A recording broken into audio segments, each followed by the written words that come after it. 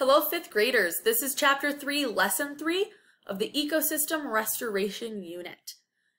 During this lesson, we will be skipping Activity 2, so let's go ahead and get started. As ecologists working for Natural Resources Rescue, we're investigating why the soil matter can be different in different places. Figuring out the answer to this question might help us understand how the soil in the project area is different from the soil in the healthy area of the Costa Rican rainforest. We need to know more information about soil and how it can be different. We'll investigate by changing matter in the soil in the simulation and observing what happens. As we investigate the soil in the sim, we're going to complete some questions. These can be found on page 64 of your Ecosystem Restoration Workbook or on page 3 of your Chapter 3, Lesson 3 activity packet. To see the sim, you can continue with this video or you can access the simulation through Amplify. To open the simulation, you are going to log on to Amplify. You're going to click on Ecosystem Restoration Unit, and then you're going to choose the orange box with the number 1 on it. I'm going to do that now.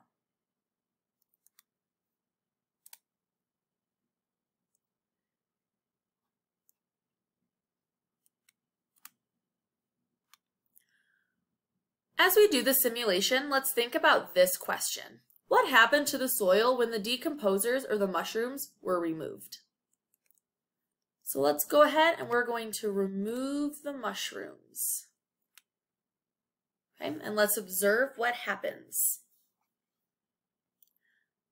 So I can see that the rabbits have started to wither and look a little sad. Same with the plants.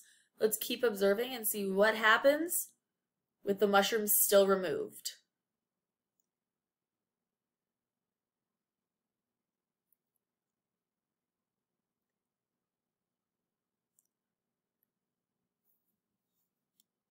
I've now noticed that the wolves have also started to wither.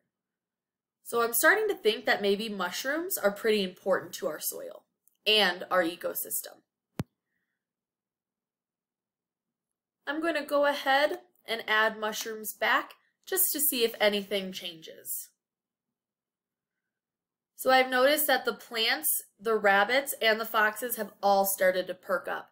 So again, like I said earlier, I'm thinking that decomposers like mushrooms are very important to ecosystems. Let's turn back to the presentation.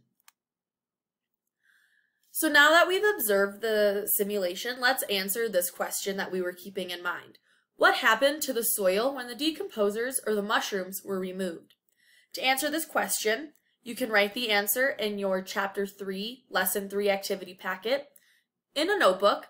You can talk about the answer with someone near you, or you can think about the answer in your head. Pause the video and answer this question now. Now let's answer question 2. Did you observe anything else happening?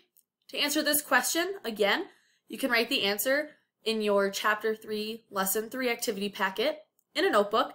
You can think about the answer with someone near you, or you can think about the answer in your head. Again, pause the video and answer question 2. Think about what we already know, what we observed in the sim, and what we read about nutrients in Walk in the Woods. As you keep these in mind, answer this question.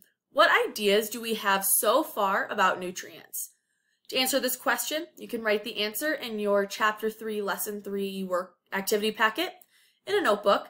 You can talk about the answer with someone near you, or you can think about the answer in your head. Pause this video and answer question 3. Remember our matter chart. There are different parts of an ecosystem that are all made of matter. Let's add decomposers and nutrients to our chart because those are also made of matter. So now we have animals are made of matter, plants, water, air, soil, decomposers, and nutrients are all made of matter.